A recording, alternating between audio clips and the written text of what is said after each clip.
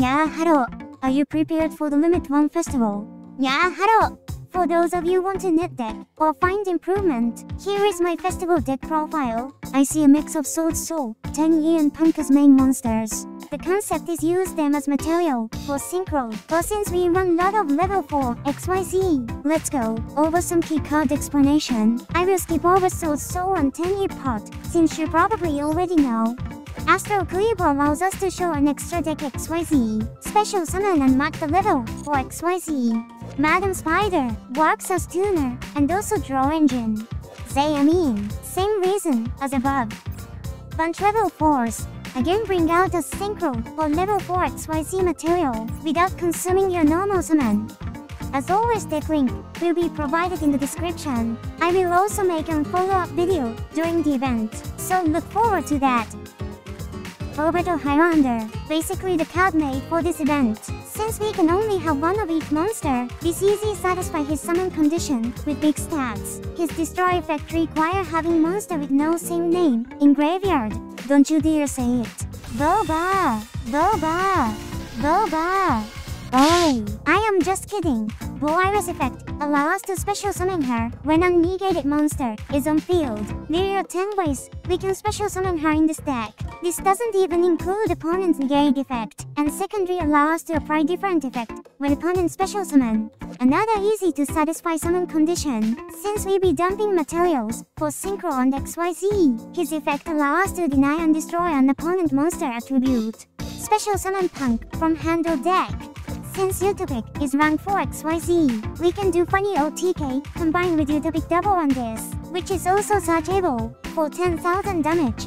Since show card diversity is huge, plus lot of people will be running same good card.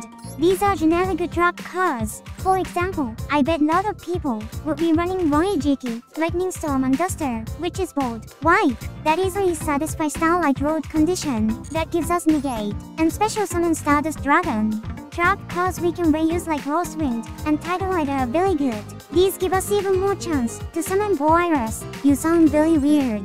Searchable by Punk included. Extra deck is mix of go first and go second synchro and XYZ. You get to pick which one depending on your starting hand. If you find yourself missing some cards, a good way to go is filter your card pool by rarity and cards you own. Then dig for cards you think is super good standalone, or good substitute synergy for the missing card. Super strong. Double or nothing. Go first XYZ. I feel this event people would run lot of spell trap, which makes his effect super strong. If you can keep him on board long enough, that's basically infinite draw and deny monster. His banish effect, which you will always have because that's the summon condition, allow you to dodge removal or negate. Very good card to have in level 4 heavy deck. Allow us to easy revive graveyard XYZ and into Draco future. Run on. Now let's go into some gameplays.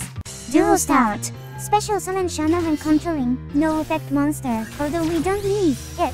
Good for testing whether opponent has negate or not. Special summon Ashuna under same condition. Normal summon Punk. Such dangerous game. Using boss to synchro summon Barney. Since the event hasn't started at the time of this video, this match is done through custom game. Thanks to Esoteric for helping test. By the way, I am the player on top. Still haven't figured out why custom game replays sometimes show up on top and bottom.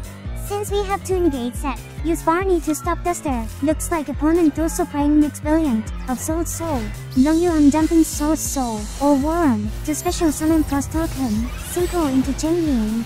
Trigger Longyuan, used as synchro material effect. Apply 1200 bomb.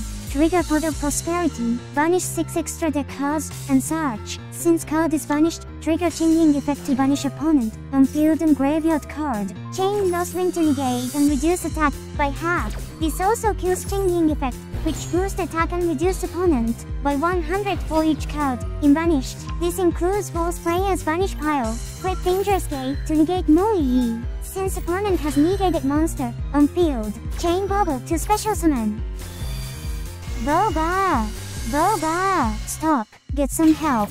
Note that Lost Wind effect is permanent, so passing turn won't help keeping Changing alive. Chain Bow. Iris effect when opponent special summon. In this case it is Link. Destroy a card. Chain Lost Ring to the special summon, set it on field again. On to the next game. This game opponent is going first. Trigger viral effect before map search. Opponent trigger it anyway as cost to send to graveyard. Then use monster reborn to get it back as a way to dodge previous negate. This is a smart play. It was later revealed that the field spell is Pacific City, which infinitely generates high stat level 8 water token. Trigger Ice Dragon Prison to grab viral before getting destroyed. Note that we cannot use Scare Summit here, because Graveyard has no Sword Soul monster, and since we don't control Synchro, we can special summon War on either. And no, you're not getting the field spell. RIP. Special summon Vizier, and link into Monk. Trigger Vishwa effect to bounce. Note that I am not sure about opponent deck and what vanished. Opponent still had normal summon and could choose to tie a banish Vishwa for synchro, but because I had non-effect monster and Shana in graveyard, if my man got destroyed I would be able to trigger its effect. Special summon a destroyed monster and destroy opponent card, so choosing to bounce was a good play. While we talk here just went through a very common Sword Soul combo, trigger Vizier and bounce opponent when controlling non-effect Sword Soul token. Since we have another banished cast in both fields, synchro into Jengin for the massive damage boost, attack for Lizzo. Thanks for the game, and thank you for watching.